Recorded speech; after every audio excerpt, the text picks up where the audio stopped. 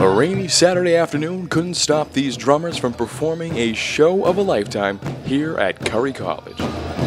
What is now the Curry College Colonels basketball court was transformed this past Saturday into an intercultural Native American powwow, which saw over 50 Native Americans from Boston and even Canada come together as one to join in celebration. Tribe member Michael Davis says a lot of the dance has to do with their heritage and their ancestral history.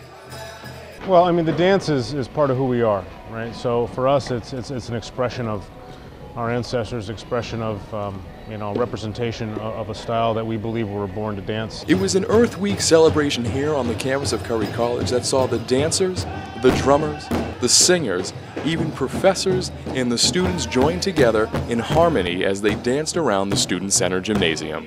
Curry student James Carroll, who opened the event this past Saturday, said it was something he never could imagine. This was more than what I expected it to be. I wasn't expecting as many dancers, and there were tons of dancers. I didn't realize how spiritual it was.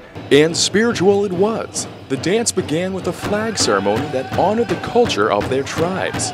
Incense was burned before anything began to cleanse the arena and also cleanse the dancers. Outside of the arena, arts and crafts that were handmade by the tribe members themselves were being sold for anyone who wanted to remember this day. Back inside the arena, the dancers danced on in many different styles, filling up the entire Student Center Gymnasium.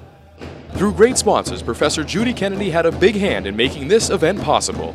So many wonderful supporters and sponsors, and they really wanted it to happen at Curry. This is the first year it ever happened, and it turned out to be so wonderful. Colorful attire, the beat of the historic drum, and native singing filled the Student Center with big smiles and memories that will last a lifetime. For Curry Primetime Report, I'm Scott Smith. All right. Good song.